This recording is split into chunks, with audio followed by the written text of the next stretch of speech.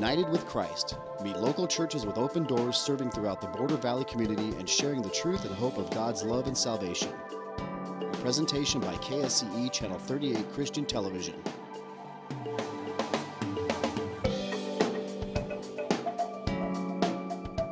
And now, United with Christ. Good morning. God bless you. This is a great day. It's a day that God has given us. And I feel very privileged to be here with you this day. And I do believe that God has something for you. Today, we have a message, just something that God puts on our heart that I want to share with you, my wife and I. And today it's about an issue that I believe everybody goes through. If we are in Christ, I truly believe that we've been through this point. And it was necessary for us to come to this point, for us to come to Christ. It's about the life of Jacob, and he went through a lot of things. And I don't want to go more into detail without first just putting in the hands of the Lord. Today we have my wife Esther with me, and we're going to be sharing with you today. So before we do anything else, let's just put it in the hands of the Lord this morning. Father, in this moment, we just thank you. Lord. Thank you, Jesus. For the opportunity and blessings that you've given us. A great day, the great weather, Lord. Yes. Just life that you've given us, Lord. We can breathe freely. Thank you, We Lord. thank you for the healing, Lord, when we were sick. We thank you for all that you provided for us. We commit this time to you, and I ask you, Lord, to forgive us for what is not pleasing to you, and let there not be anything in our life to hinder you from speaking to us. I put everything in your hands, Lord, and I ask you for the word that you have for each of us in this day. In the name of Jesus, we thank you and we praise you. In the name of Jesus, amen. I would like to start with, it's in the book of Genesis. I'm going to be reading in the book of Genesis chapter 32. And this story, we've probably read it a lot. We probably heard messages on it. But this is so striking because it applies to every man, woman, boy, and girl. It's about the life of Jacob, and just to give you a background on it, Jacob, he had a tough life. He tricked his brother. He tricked his father. When I say tricked, I mean he deceived them just to get what he wanted. And when he did that, it caused problems. When he did that, it was to the point where there was anger in the family, and his brother was really thinking to kill him.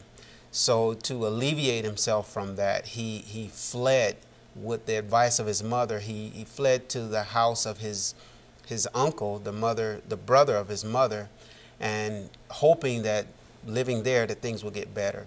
And while he was there, we can say God blessed him. We can say that was when God really began to bless him. But there was one thing that he had in his life that followed him. And that thing is what we're going to talk about today. And this is what brings us to this, the portion of the scripture where we're reading in Genesis chapter 32. And we're going to start with verse 22, and we're going to go to verse 25. Genesis 32, verse 22 through 25. And the word of God says, "And he rose up that night and took his 2 wives and his 2 women servants and his 11 sons, and passed over the ford Jabbok. And he took them and sent them over the brook, and sent over that he had. And Jacob was left alone, and there wrestled a man with him until the breaking of the day. And when he saw that he prevailed not against him, he touched the hollow of his thigh, and the hollow of Jacob's thigh was out of joint, as he wrestled with him."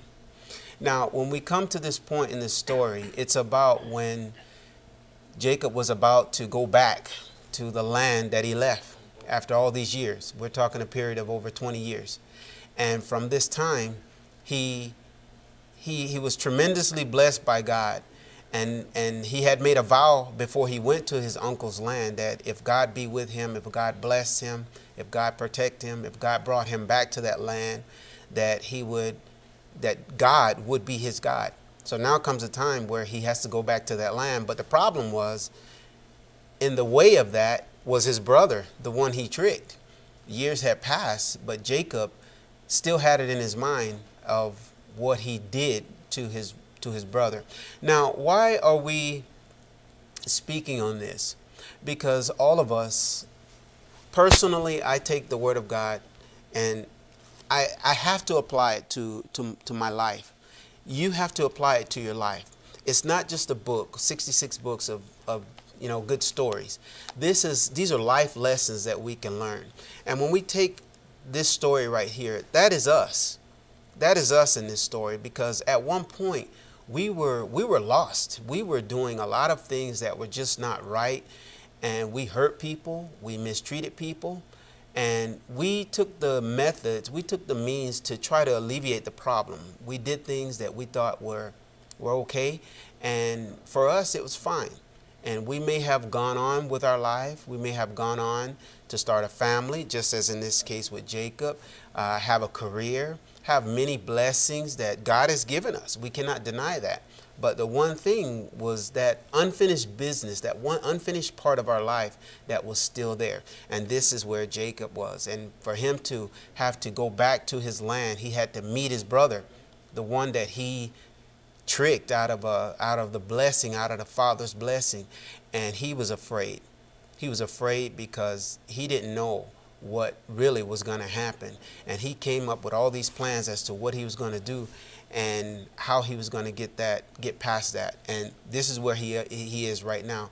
And he began to wrestle with God. We wrestle with God. And we have had times where God was really speaking to us, but we didn't get it. You know, Jacob had times when God was speaking to him, but he didn't get it. When he got the birthright from his brother, he didn't get it that was wrong. He still did it. When he deceived his father, he didn't get the message that what he did was wrong. When he fled to his uncle's land, that was still a time that he could meditate on what he did and decide to change, but he didn't. He goes to his uncle's land, and then the first thing that happens there, he gets tricked. So it was going back and forth between him and his uncle. And all this time, over a period of 20 years, he still didn't get it. You know, and that's what I truly believe, what happens with us. God could be speaking to us and we still don't get it because of all the different things that are happening. We still don't get it, that, you know, God is trying to get us to be on the right path. Now, I want to pass it to Esther because when we read the story, this is where Jacob is at. He's at that point where God is dealing with him. And now, what do you do? What do you do when God really starts to deal with you?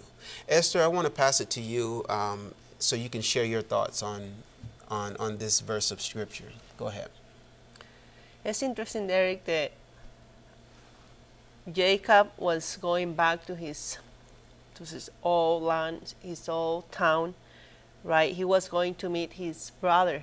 And the thing is, he has unresolved issues with his brother Esau. So now he was afraid. He was really afraid. In this situation, he couldn't do anything. He don't know what to expect. And what Jacob did is a positive thing. He knows God was commanding him to leave the house of his father-in-law. And now he will face his brother, who was angry. After all these many years, Jacob still remember. Jacob still know what he has done. And one of the good things that he did, he prayed. He prayed to the Lord, and he asked him to be with him. He reminded him, you promised, God. You promised and you will bless me. And that's one of the things that we can learn in this situation, in the life of Jacob. I was looking to what it means. Just the name of Jacob, it means supplanter. But when he wrestled with God, his name was changed. God changed his name, and he said, "You have been successful." He went, and God gave him another name, which was Israel. And the name of Israel, it means wrestle with God. One thing that I can learn and can be applied to us, sometimes we're trying to do God's will. Sometimes we know we have a conviction. What I'm doing, I think is what God wants me to do. But the things are are hard, the things are difficult. It seems like we're failing in what we're doing, and we don't want to continue. But one of the things we can learn here is that we need to hold on long enough. Jacob, he wrestled the whole night until morning, and he don't want to let go the angel. He don't know what's wrestling with God, but he didn't want to let go until he got his blessing. And it's something to learn. It's something we can apply to our lives. Sometimes we so quick to give up. We don't want to continue. We want to give up, and it's something to learn. I like this scripture, Derrick, in Genesis, is when God gave promises to Abraham. And I'm going to read this in Genesis 12, 2 and 3 verses. It says, I will make you a great nation. I will bless you and make your name great, and you shall be a blessing. I will bless those who bless you, and I will curse him who curses you. And in you all the families of the land of the earth shall be blessed. This is a promise that I love, and this is a promise that wasn't just for Abraham. Jacob was getting that promise for himself. He was fighting for, and this is a promise that we can hold on to, that is for us to. If we believe, if you have received the Lord, and you are working in his ways, and you trying to do his will, we need to hold on this promise and believe that we are blessed people. And we can call on those promises and say, Lord, I don't see the result yet. I'm trying to do it, but it maybe not the time to give up. We just need to continue waiting on the Lord promise, and he will fulfill his promises. You know, this is very interesting, Esther, when you mention it, because you touched on a very it's a very real point that you made when you mentioned of him trying. And I want us to just take a moment to think about it, what's happening in this story, because that's what Jacob was doing. He was trying. He was trying to just move on with his life. And in this day and age, there are people, I believe, that they have good intentions. We can say they're good people. They're trying to do what's right. They're trying to be a good mother, a good father. They're trying to be a good son, a good daughter. They're trying to be a good employee. They're not. When we talk to people about the Lord, I hear it many times where it's like what the Pharisees said, that God, I thank you that I'm not like this person. I give this, I give that. I don't do this. And that's the mentality that is existent in this day, where people think that if I do certain things, I'm okay. But what they're not realizing is that there's an area in each of our lives that God has to change. There's an area in our lives that has been hindering that complete connection with God, that complete contact that we need with the Lord. And this can go on for years. This can go on for years. And I can testify, and I believe that others can testify, of how someone came to them and talked to them about the Lord. But when we look back during those times, we thought we were okay.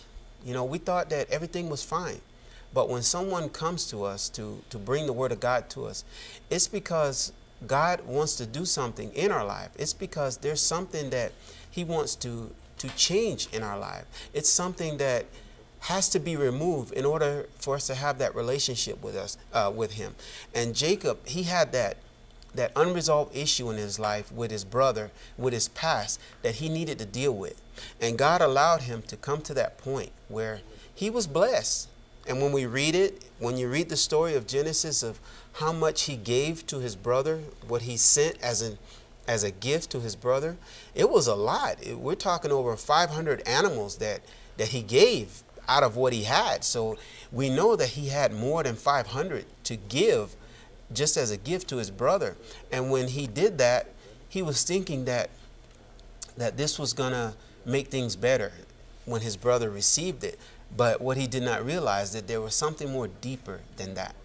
And that's what we all need to understand, that there's deep things in our lives that the Lord, he has to remove it in order for us to continue walking with him. There's problems that we may have had in the past, or bad experiences. About 2 weeks ago, we spoke on the theme of forgiveness. And it's that holding on to these things that no one wants to let go of. They suppress it. It's just covered. And as long as they're staying busy, as long as they stay around the right people, as long as they do what they have to do, then they're okay. And this is what Jacob was doing. He was okay. I mean, he was literally blessed. He had a lot in that time. But God was looking beyond that, beyond the blessing. God was looking at the heart of this soul. And that's what he's doing with me. That's what he's doing with you. He's looking at our heart.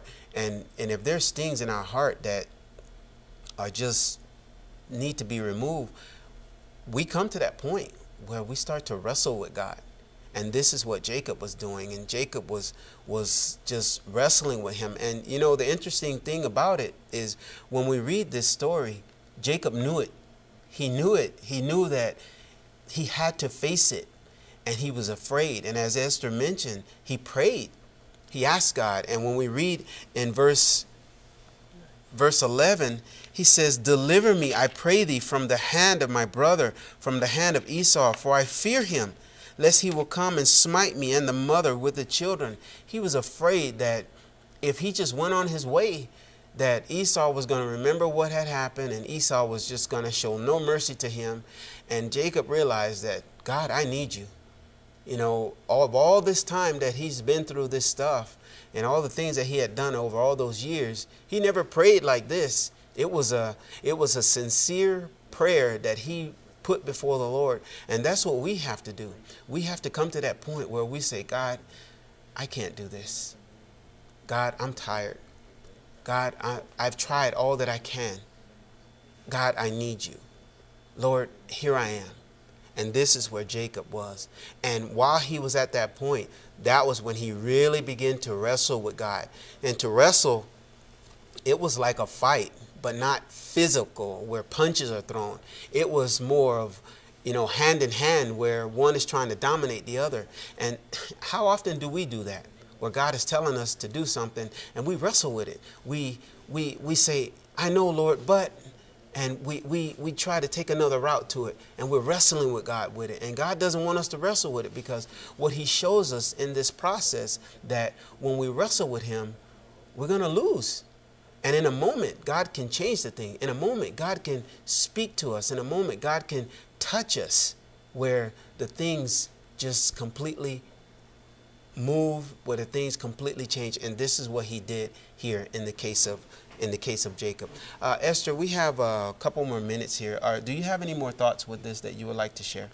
Yes, I'd like to share in verse 26, is the last part. It says, I will not let you go unless you bless me. This is Jacob talking to God, to the angel. He didn't even know he was fighting with God. And when we talk about wrestling, we're not talking about we can think against, but some people wrestle just like Jonah in the Bible. He wrestled against God's will, and in this case wasn't that type of wrestling against his will. This was a wrestling because he wanted blessing. And this is the way we need to wrestle with God. We don't let go the blessing. Sometimes we too quick to give up, like I said earlier. But we need to understand, we need to know that God doesn't change. We may change our mind, we may change because sometimes the things are not working. If we're looking for a job, we very easy give up. We feel like we're failing. We trying to serve God, even in ministry. Sometimes we don't see the things we want to see in the church. We see the opposite and we get discouraged. But the Bible, this lesson teaches us and give us a lesson we need to continue believing that God is faithful, that he doesn't change. he fulfilled his promises. And I like, I'm going to share with you 2 Corinthians 1:20. It says, "For as many are the promises of God, in him they are yes. Therefore also through him is our amen, to the glory of God through us." His promises are yes. And we need to understand that. I don't know about you that are watching the program. I don't know about your situation. Maybe you're passing through a problem or hard times, or maybe you're feeling like a failure.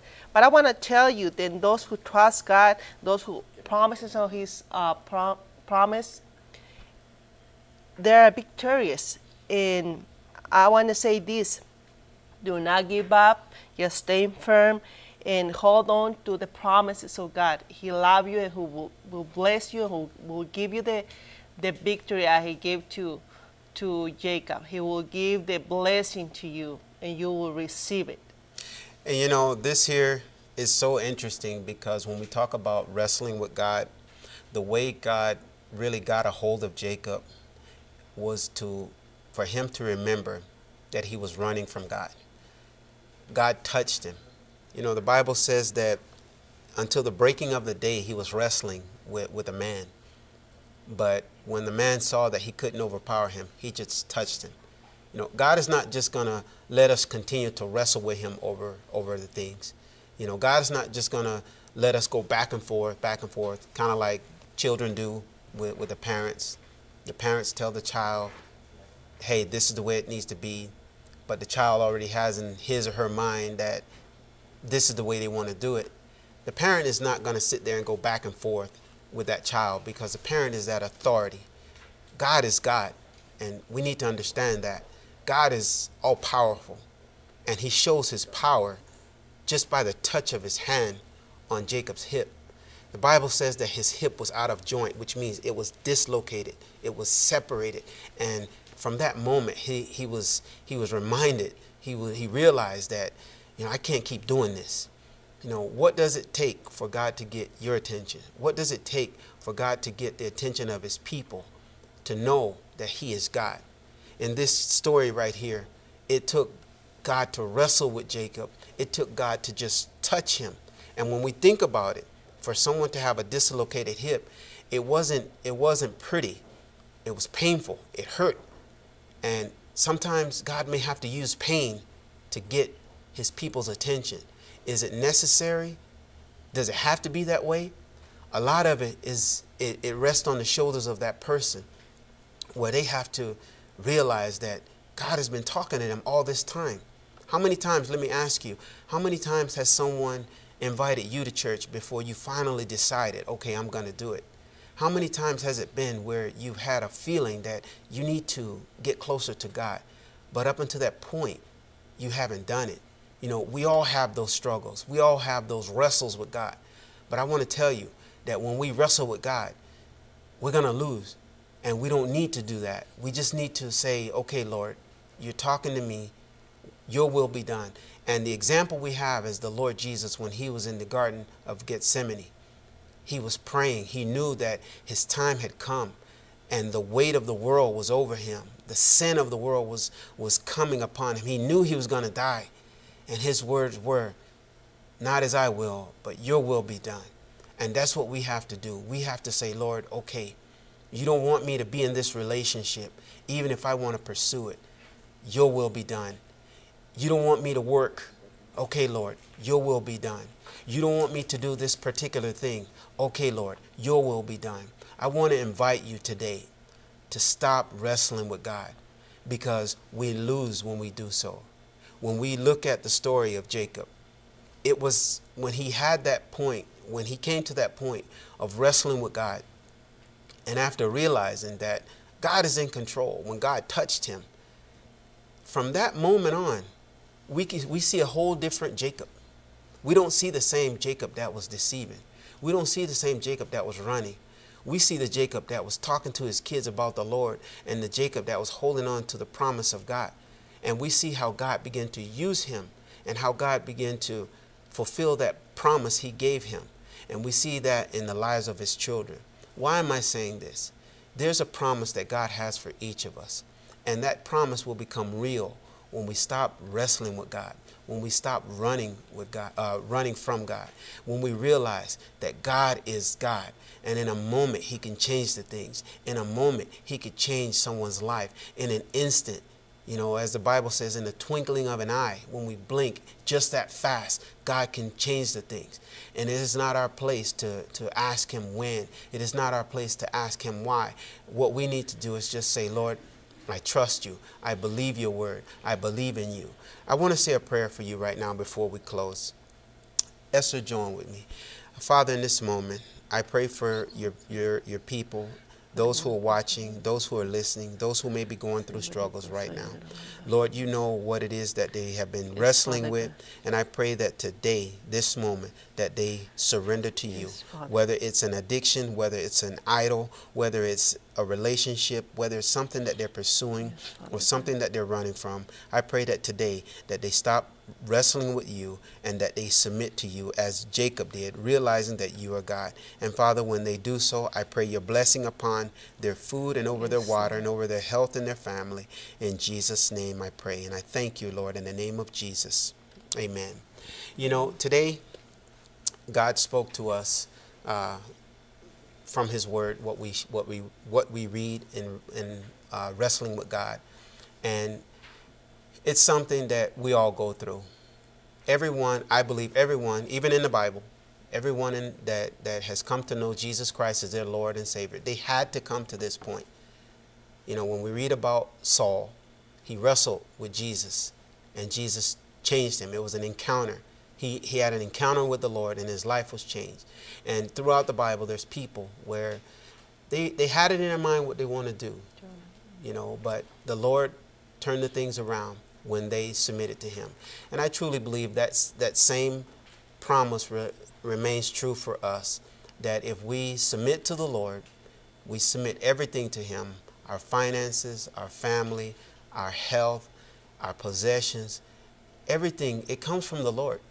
When we realize that the job that you have, the job that I have, the blessing that we have to minister the word, all of that, it comes from the Lord. And when we realize that it comes from Him, all we have to do is just say, okay, Lord, your will be done. And when we do that, I truly believe that things will change. Today, I want to invite you to stop wrestling with God. Stop running from God. Submit to Him and let Him do the work in your life, and let Him change whatever needs to be changed in your life. And you'll see the hand of God over your life and in the life of your family. May the Lord bless you in the work of your hands and your family, in Jesus' name. Thank you for watching United with Christ. We pray this has been a blessing to you, and we invite you to tune in again tomorrow. We invite your comments, questions, or prayer requests.